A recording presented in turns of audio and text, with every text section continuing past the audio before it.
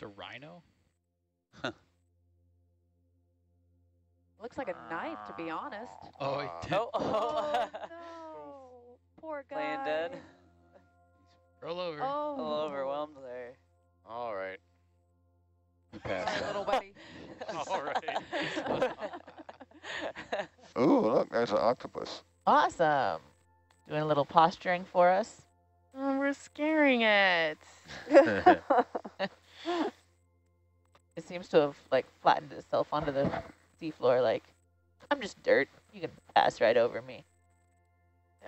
I'd be Ooh, he's scared poking too. at it. It's beautiful. Or she. Or they. Well, it's coming towards. Brave little thing. Ooh. I'm bigger than you are. So this octopus is in our book. It just says octopus, so it doesn't give us an actual name for it, but it does give a species name, Granellodon pacifica. They're gonna go under the ledge and hide. Looks like it. Into the crack we go. Okay.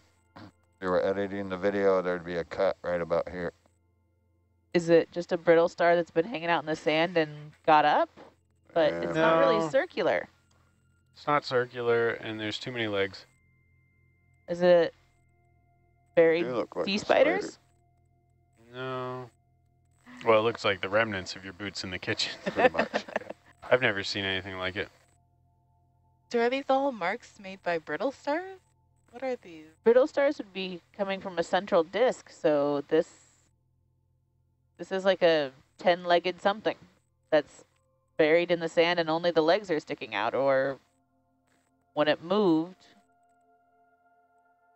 it left these indentations almost. I can't. You want to zoom out for a second, Tammy? So if they've all left and left these holes, where are they? Making holes someplace else. They're on to us. Ooh, hello. Oh, very nice. Very pretty. Do we think that's a brisingid? Oh, looks like it. Looks like one to me. Singed. Brisingid. Brisingid. B-R-I-S. 50 meters south? Right. I-N-G-I-D. Brisingid sea star. Brisingid. Named after a Norse goddess. The jewels of a Norse goddess. So fitting based on all of our other names of equipment down here. Mm-hmm. Yeah, look up, there's a great Christopher Ma Akino blog piece about Brisingid stars. Wow. Nice. Look at those tube feet. That is a stellar, eerie view. And to the viewer online, the maximum depth that the Hercules can go is around 4,000 meters. Oh, yeah. Nice Too one. fast, too fast. There. So to the viewers, not sure how long it takes a colony of tube worms to grow like that, but it's not that long. They're pretty fast-lived life cycles. You have a neat ray or something coming in the screen. Yeah, nice looking skate there. And if those lasers are 10 centimeters apart, this is a pretty good size. They are indeed 10 centimeters apart. Staring right at us. Trying to figure out the lights and the vibration. What's going on? There's a nice sea star there. There's a little white sponge at the top.